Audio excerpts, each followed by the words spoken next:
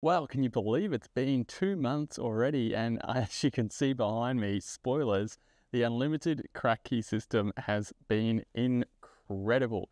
I can't recommend this system enough for those of you who are a little bit DIY inclined. I've had to do pretty much nothing to this system since I set it up. I've checked the pH a couple of times. It did drop a little bit, especially in the Roma tomato buckets. I did have to put a little bit of pH up in there at one point. Other than that, we've had rain, we actually had some hail. I think I've got some footage of the aftermath of that.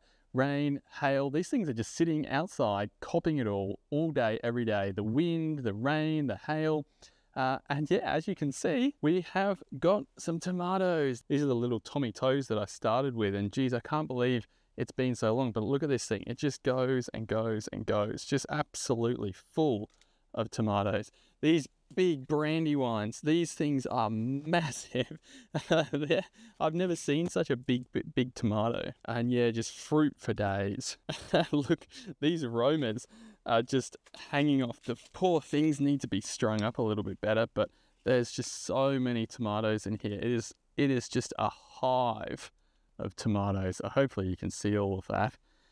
Yeah, look, it's been hot, it's been cold. As I said, these things have copped everything and they are just going absolutely fantastically. This has been a fantastic success, this system, I would say. I'm just looking forward to these things ripening up a little bit now.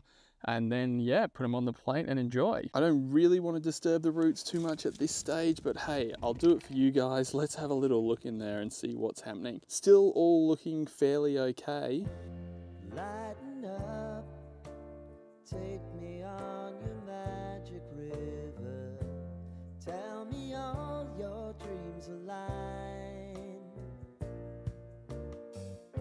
Sign me up and tell me about the beauty. Look, if you're interested, the chilies are doing great. This is a jalapeno on the left here, and I think that's a cayenne and also a capsicum.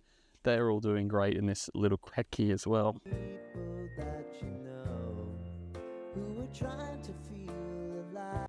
The unlimited deep water culture tomatoes also doing very well here. We've got heaps of fruit coming through on here. These are mortgage lifters, this variety of tomatoes, and the capsicum's looking all right there too.